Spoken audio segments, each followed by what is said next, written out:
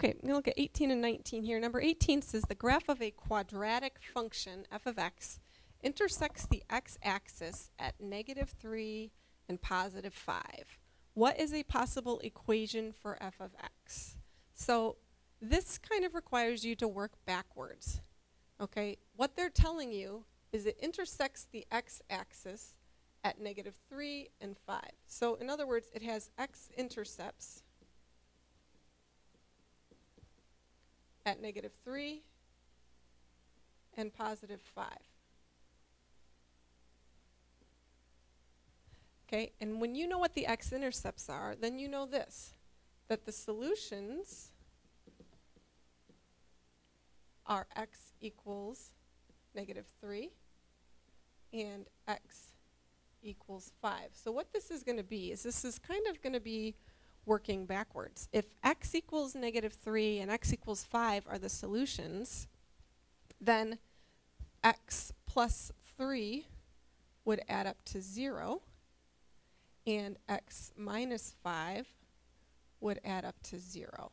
And this is working backwards now, okay? And I'm going to say if x plus 3 equals 0 and x minus 5 equals 0, then I can say x plus 3 times x minus 5 equals 0, and that is my equation here.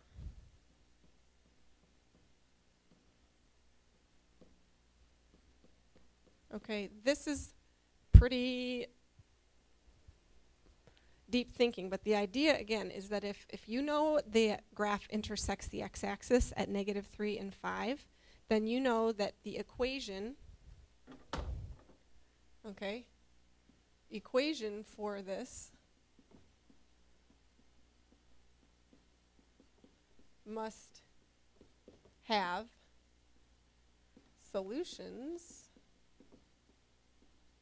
x equals -3 and x equals 5. And so this is an equation, okay, right here. This is an equation that has solutions of x equals -3 and x equals 5. And so I think they would let you put this in. X plus 3 times x minus 5. You could also multiply that out and simplify it and say x squared minus 2x minus 15. That would be fine. But let's just check this. If we go ahead and graph x plus 3 times x minus 5 using our technology, if you're not sure, if you think you remember and you think you're doing it right, go check it. X plus 3 times x minus 5. If I go to this calculator and let me reset it, and I go here and I'm going to put x plus 3 and then x minus 5. Okay, if I put that in here, let's look at the graph. Okay, I can see it. If I zoom out just a little here, then sure enough, let me zoom back in there. Okay, sure enough, when that equation is graphed, it has intercepts at -3 and +5. All right, so that's good confirmation right there. We can even go ahead, instead of using the factored form, we could write x squared minus 2x minus 15. That was the other version that we said should work. And if we graph this, again, same thing. Okay, intercepts at -3 on the x-axis and +5. So that is a higher level thinking question for sure, but the idea is that this test is assessing whether you have made the connection that the x-intercepts of the graph are the solutions to the equation. The solutions will show up as the x-intercepts. All right, look at number 19. Select all of the points that are contained in the graph of this equation. The calculator and looking at the graph is probably not real helpful here. Really, what you need to do is test each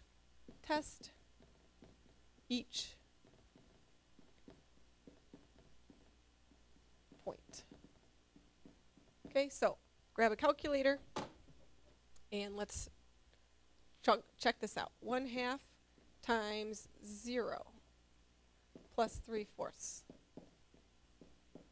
Okay, what's that going to equal? That's going to equal, when we put a 0 in for x, we get 3/4 for y.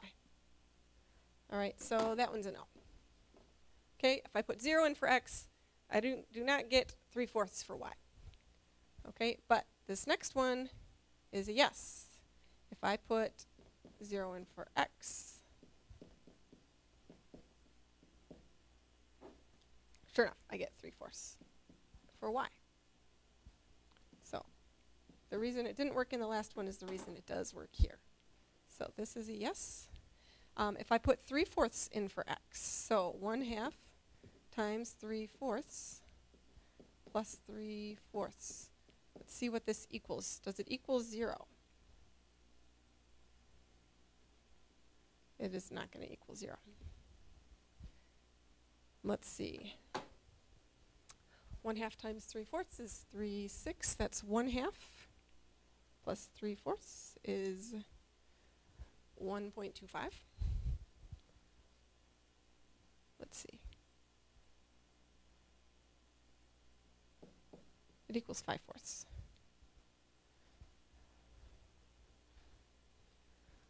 Oh, it's been a long day. Let's see. 0.5 times 0.75 plus 0.75, 1.125.